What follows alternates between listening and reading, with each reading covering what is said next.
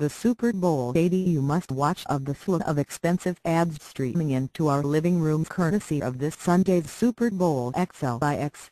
There's one commercial that I hope all 100 million viewers watch carefully. It's only 30 seconds long. The visuals pan the inside of a family's house with a few pictures of kids on the walls. The dialogue is simple. A woman orders pizza from a 911 operator. After a moment of frustration, the dispatcher catches on that this woman is in trouble, and pretending to order pizza from 911 is the only way she can call the police. This commercial, created by the advocacy group No More, is the only TV ad that has ever made me bury my head in my hands and so be it.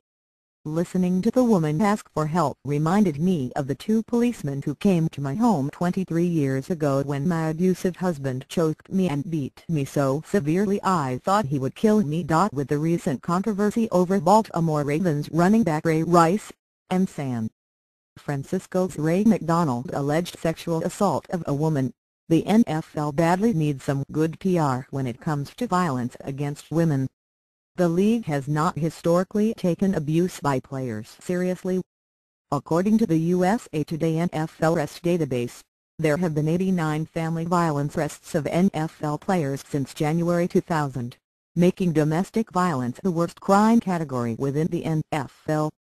In the first few weeks of 2015, one NFL player, New Orleans Jr. XLIX, was arrested for alleged assault of a woman in his home.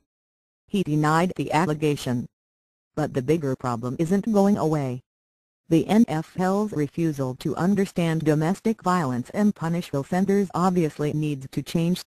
Although the league deserves polite applause for using the most watched sporting event of the year to raise awareness about domestic violence, one powerful ad isn't going to solve the problem. The NFL seems committed to penalizing domestic violence perpetrators through its new personal conduct policy.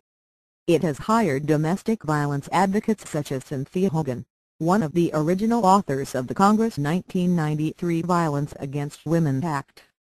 But there are easy things we can all do to end domestic violence.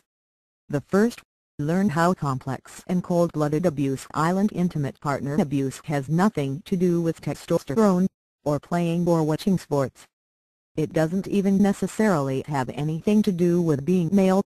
Relationship abuse is a systematic pattern of psychological and/or physical domination, perpetrated by both men and women at alarming rates across all ethnicities, income levels, educational degrees, religions and nationalities. Relationship violence is one of our society's most common, underreported and underprosecuted felony crimes.